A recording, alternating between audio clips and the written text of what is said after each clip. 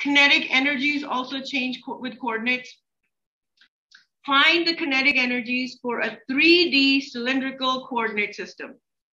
Anyone remember what a 3D cylindrical system looked like?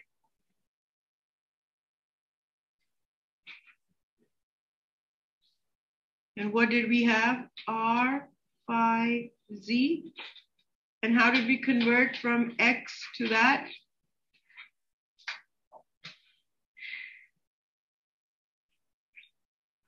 Mathematical, we use theta instead of phi. So how did I define kinetic energy?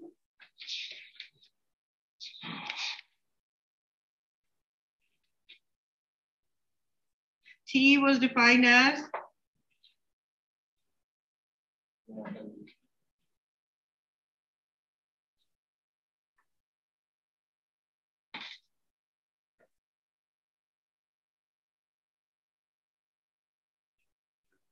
We have to differentiate it with respect to time. And we will have R that's varying and phi that's varying. So you can't really call one of them a constant. Oh boy. Oh boy, it's gonna be fun. How do we do this? Cosine is minus sign? I always forget which one. Somebody confirm, I always forget. Yeah. That's it.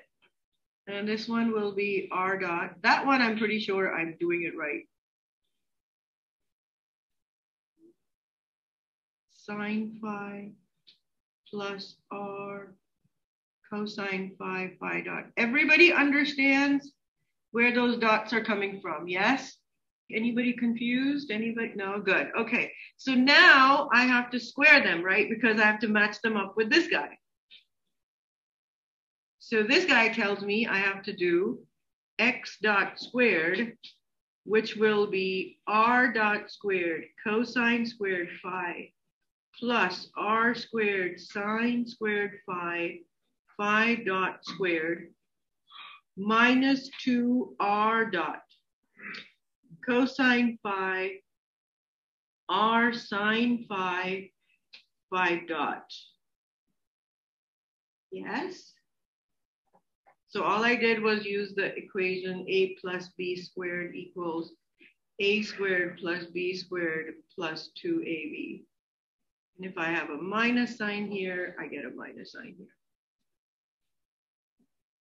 And then I will do a y dot squared, r dot squared sine squared phi plus r squared cosine squared phi, phi dot squared plus 2r dot sine phi r cosine phi, phi dot, and z dot squared equal z dot squared. That didn't change. And now can I add all of them?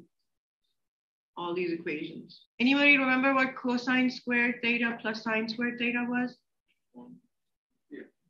So do I get left with x dot squared plus y dot squared plus z dot squared equals r dot squared plus r squared phi dot squared. These two get canceled plus z dot squared. Because cosine squared phi plus sine squared phi equals 1. And that means my t in cylindrical coordinates will be written as 1/2 m r dot squared plus r squared phi dot squared plus z dot squared. That's what we meant when we said find your t in the appropriate generalized coordinates. So like that.